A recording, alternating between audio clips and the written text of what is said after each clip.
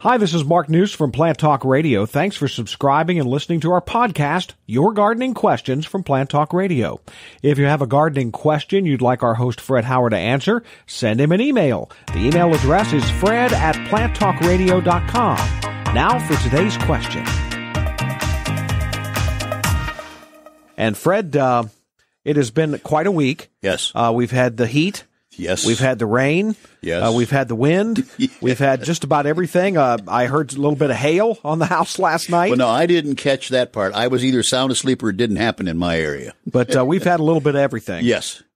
And this is good in a way. It can create its own problems. And I want to go back to that matter of mentioning disease. One of the first things to speak to about disease is there are very many. Plants are like people. They're susceptible to different things. Different plants, different species are susceptible to different diseases. So it's just a matter of you being on the lookout. If you find that there is, as I mentioned, mildew starting on certain plants, number one, you can, it depends on your plant and circumstance. You probably could still spray with a fungicide, depending on which fungicide, which disease, and so on. So you're off to the garden center with a sample. But it's one of those things you have to prevent. There are curatives for disease, but they're kind of suspect, at least by me. So you have to prevent. And let's just say that my phlox is an old-fashioned type.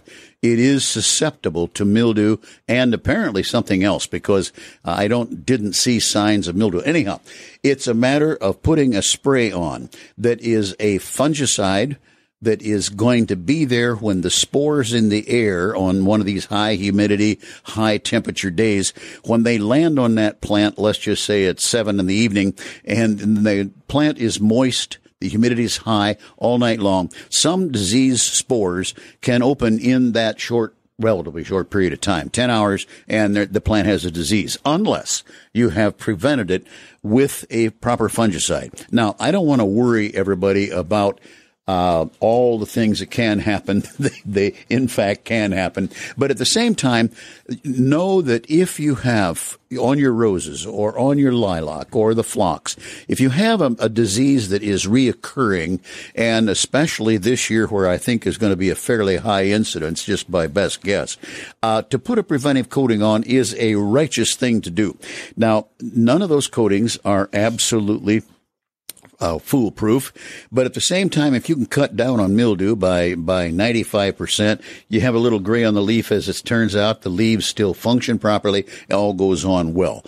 If you expect perfection, well, that isn't going to happen. None of the insecticide. Well, I got to be careful here because of the people that are listening and have studied these things. But most of the insecticides will do what they are supposed to do, yet there's always an insect that has changed its genetic code a little bit that gets by it, and that's why the people keep that's why pathologists keep checking and new pathologists are brought on so they can keep ahead of these things.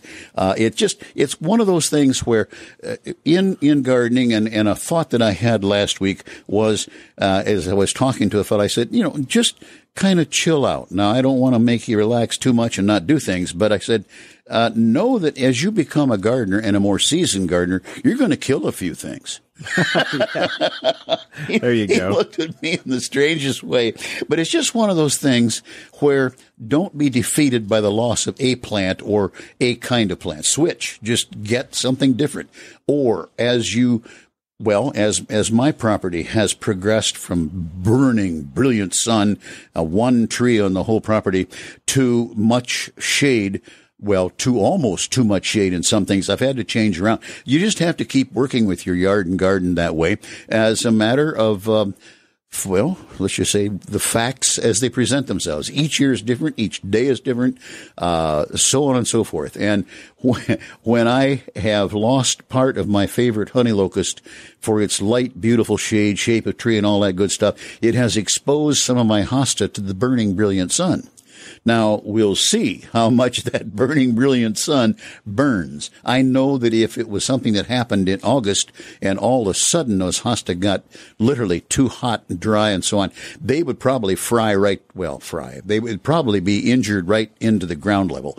Whereas I think now this year, with them coming into growth in the full sun, I think they will, shall we say, harden themselves to some of the facts and the faith that they have. If not, I'll have to move them. It's just about that simple, because the garden is always the master. You just have to read the blueprint on what the master is telling you. Hey, thanks again for listening to our podcast. Be sure to subscribe to our other podcasts as well, the Plant of the Week podcast and the Plant Talk Radio podcast, all on iTunes or your favorite podcast player. If you'd like to sponsor a daily podcast, contact us at fred@planttalkradio.com. To find out more about Fred Hauer and Plant Talk Radio, visit our website, planttalkradio.com. Circle270media.com